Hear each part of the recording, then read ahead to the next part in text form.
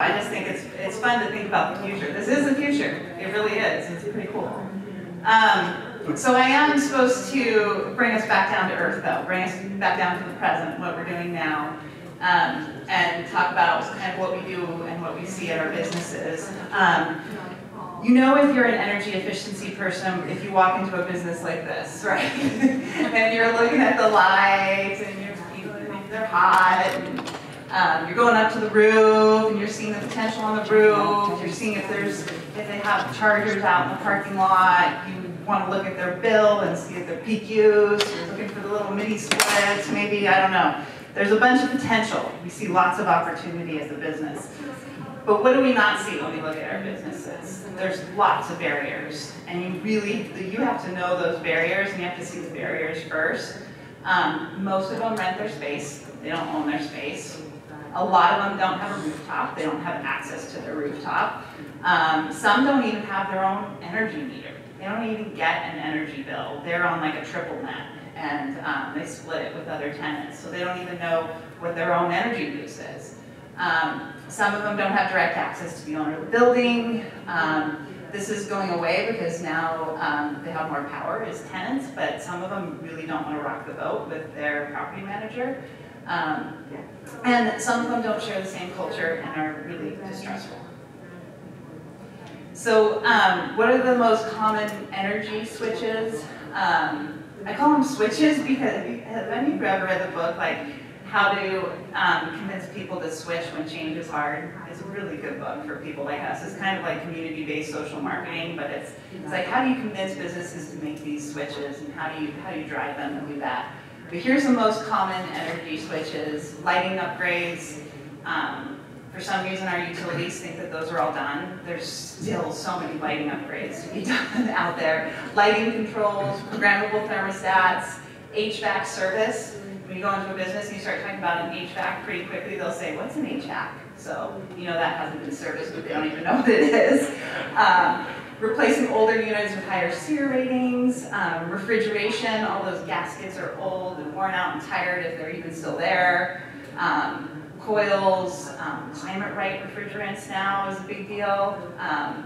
And then upgrading your energy source. Obviously, that's the fun and sexy part of energy. How can you convince them to use cleaner, carbon-free, or renewable forms of energy?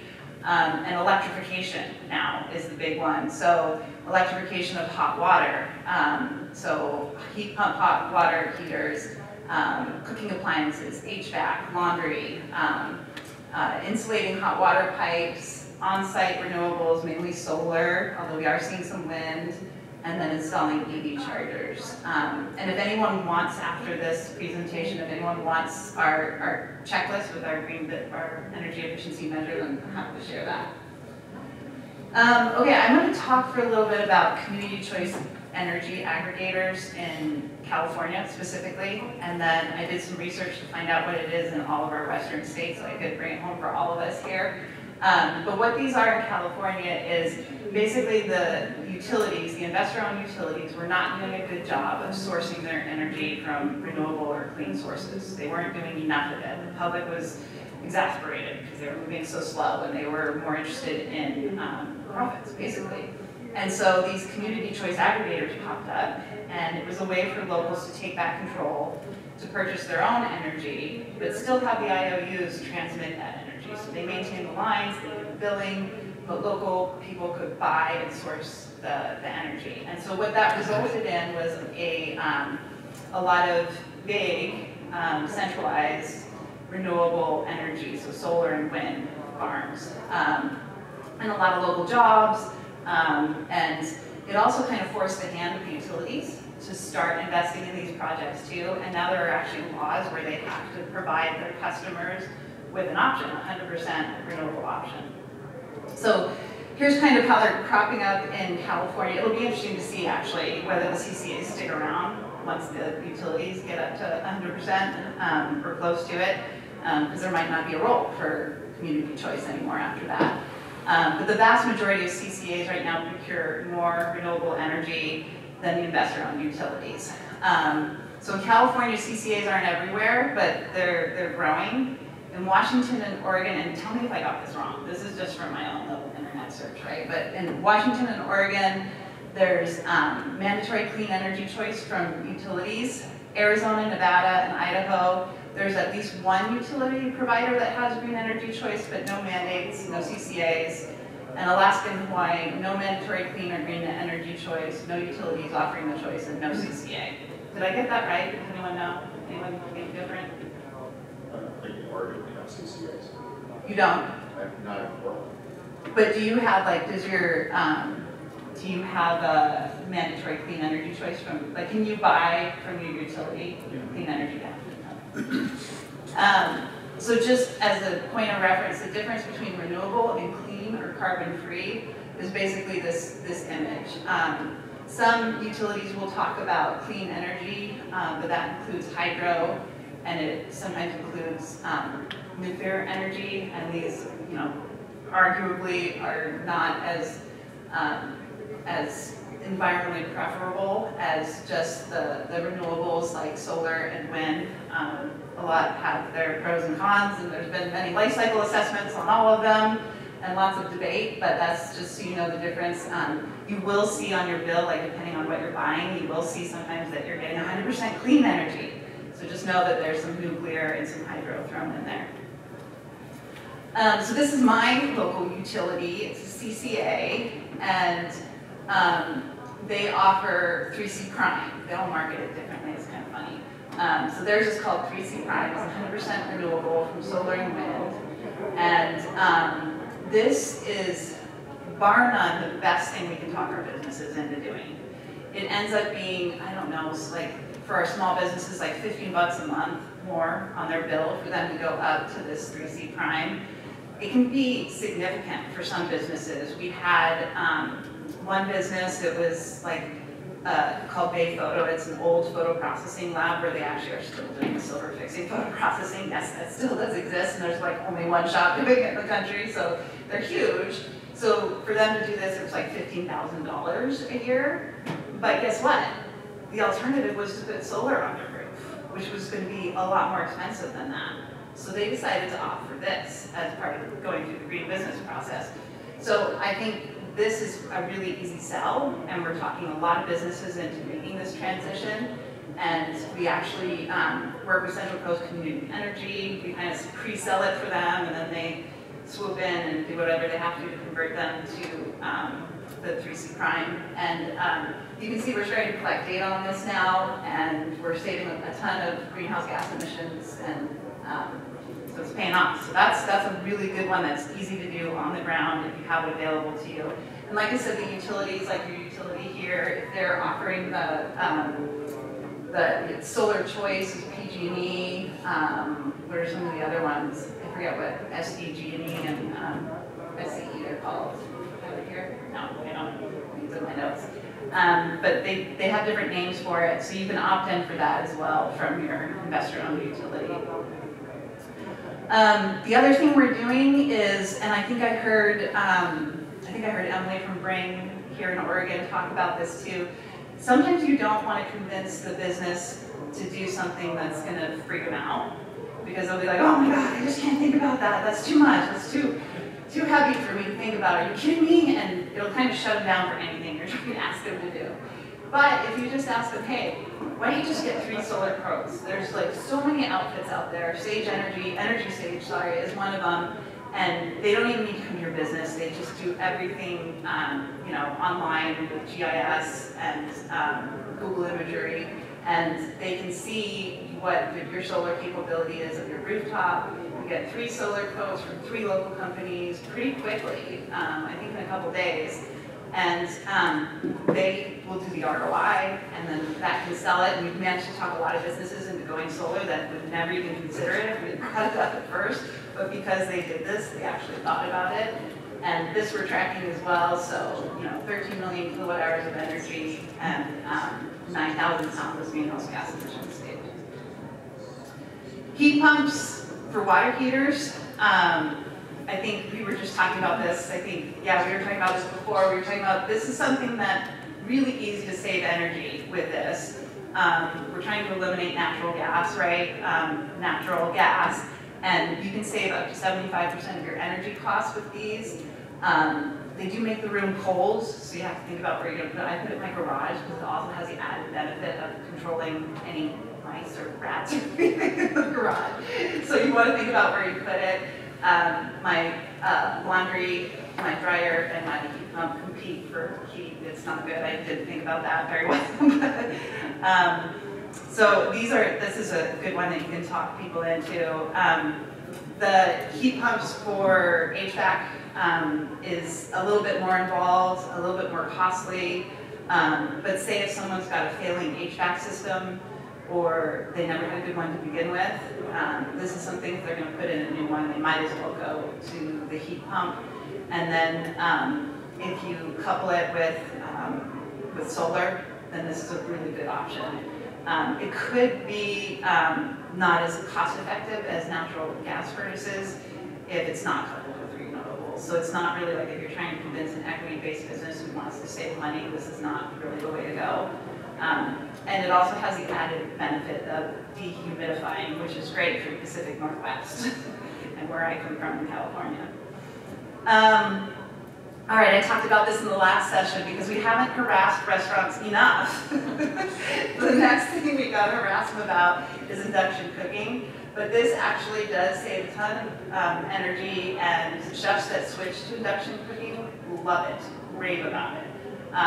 There's a lot of demonstration places in California. I bet there's some here where they actually show off this equipment in a showroom and do some cooking with it.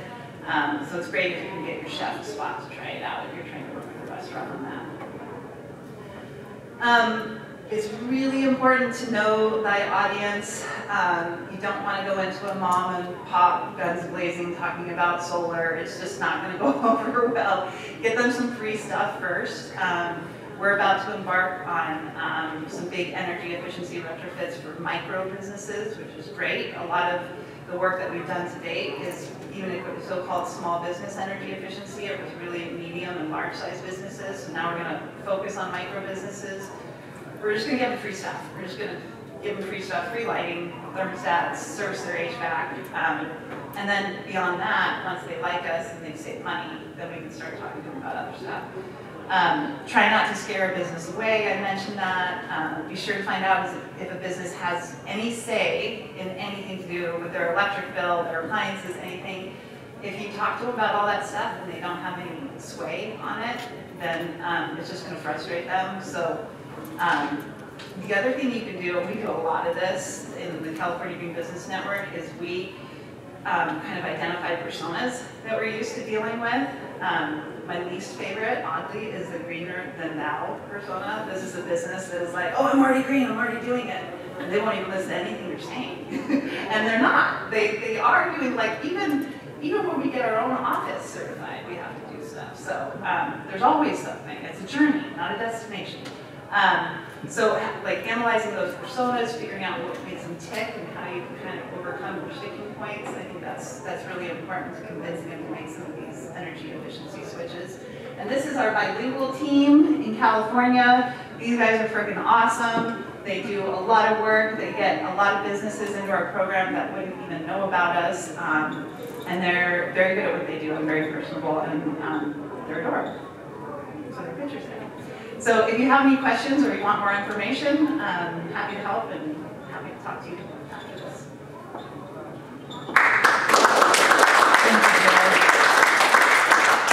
I love how full circle this panel is, you know, and everything is accessible in its own different way, I think, but I love the context of how do we bring it back to our small businesses, so thank you, Joe. All right, I would like to open it up to a couple questions from our audience. Do folks have any questions for our panelists? Yes? I was going to ask Dr. Ha, you found that the heavy-duty trucks were the largest emitter of greenhouse gases. I was wondering if you had any additional breakdown of like other categories within heavy-duty trucks and where to potentially prioritize electrification, because we've seen, at least in Idaho, there have been a couple of garbage haulers that have adopted it, and I didn't know if you had maybe seen something on, like some, like those trucks maybe emitting more than like the, port to inland shipping terminal emissions or anything like that. Is anything in your findings? This question is for Dr. Hunt. Yes, our agency has those type of the data, but basically, so the data we have is based upon our regions because we have the two largest ports in U.S. So that's one of the reasons why we have the heavy-duty drayage truck, which is delivering the product from between the ports and warehouse. Those are the major emission source. I think that it will depends on the region, and then if they have a different profile of the vehicle, it will have a slightly different the percentage of each the vehicle sectors of the emission. However, due to the annual mileage and then size of the engine and how much of the fuel is consumed every year, so most of the region has the largest portion from the emission portion from the heavy-duty truck, and definitely we have the different each emission percentage from the different sectors in our region, and I think it's accessible from the similar data from other regions as well. Thank you. Thank you. Another question? Yes. Also for Dr. Hunt. This one's for Dr. Hunt. Is the battery life similar to a lightweight vehicle of 10 to 20 years for those batteries? And follow up, is there thoughts on the second life of that battery once it is spent for the purposes of the heavy-duty trucks? That's a great question. So basically, the passenger car manufacturer, the warranty of the 5 to 8 years of the battery life, and the heavy-duty truck is the similar the life cycle warranty as well. But basically, the heavy-duty truck, their duty cycle is much more mild than passenger car. So for example, passenger car we accelerate very quickly and then brake in quickly very again. But the heavy duty is heavy, so their duty cycle is very smooth. Acceleration is smooth braking. So typically, if we use a similar type of battery, the heavy duty battery pack will have the longer life cycle as well. And then even after the 8 years to 10 years of the life cycle from the heavy-duty truck, most of the truck OEMs, they are considering about what's the next second generation, second-hand battery. So how we can use that. So the Volvo and Daimler and other global OEMs, they already developed their business part to use the second-hand battery from their electric trucks. So basically, one of the ideas will be that they will use the second-hand battery into the stationary sources, such as combining solar panel and then the energy storage to be isolated from the grid power. It's a so-called microgrid. So yeah, the truck OEM, they are considering how they can use the second-hand battery to maximize their profit. Thank you. Question, yes? This is for the in-pipe energy guy. What type of maintenance you have to do on the device? And do you help municipalities apply for grant funding, help them shape a grant to get your device in the water system? This question's for Greg. Thanks for your question. So maintenance is pretty routine. The system, the HydroXS, uses sort of standard components that water service people, maintenance people are used to maintaining, like pumps and valves, pipelines and stuff. They totally do it already. So we offer a maintenance schedule, but it's pretty routine, and we have designed our system to last for 30 years with minimum amount of maintenance.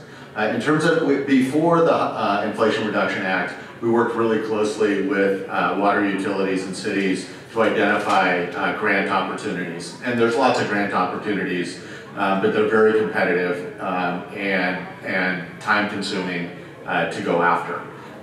With the Inflation Reduction Act, it really changes the ballgame because up to 50% of the capital costs can be reimbursed by the federal government. So that's half the cost, which really eliminates the need to go after grant opportunities from our perspective. Thank you. Question? Yes. Also for Greg.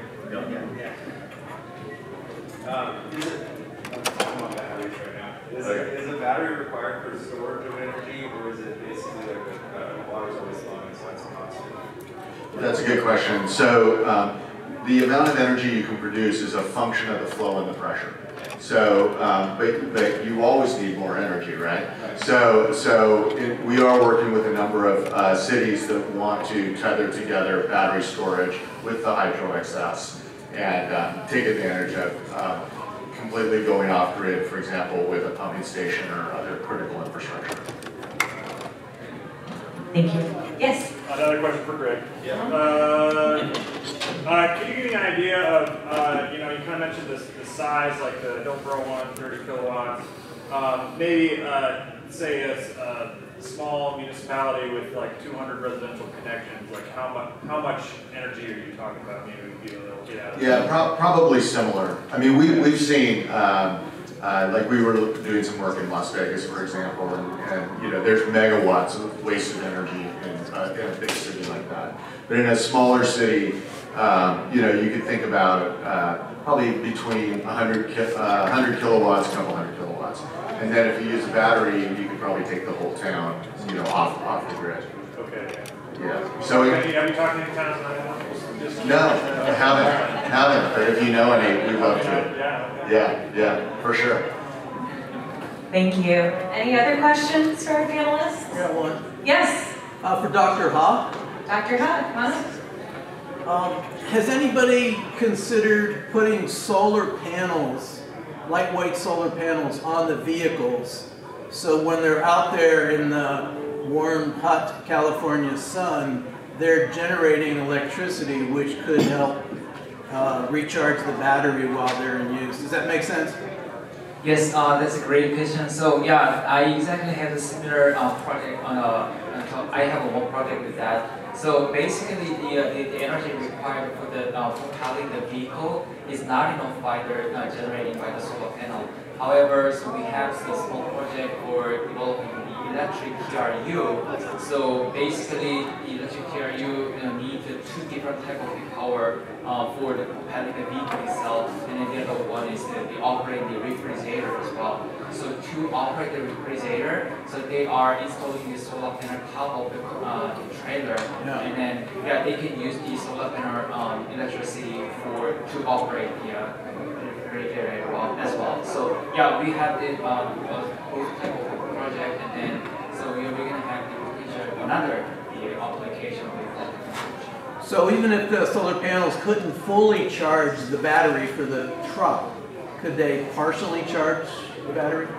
Yes, TRU again, so they have very long the parking time sometimes based upon their operational schedule. So in that case, like in California and Las Vegas, they are getting a lot of sunlight while they are parking. Yeah. So partially, you could charge the battery for the propelling vehicle as well. All right, well, let's wrap up our session for today. Thank you so much, Sridhar, for joining us online. Thank you for being here and talking about hydrogen fuel cell technology.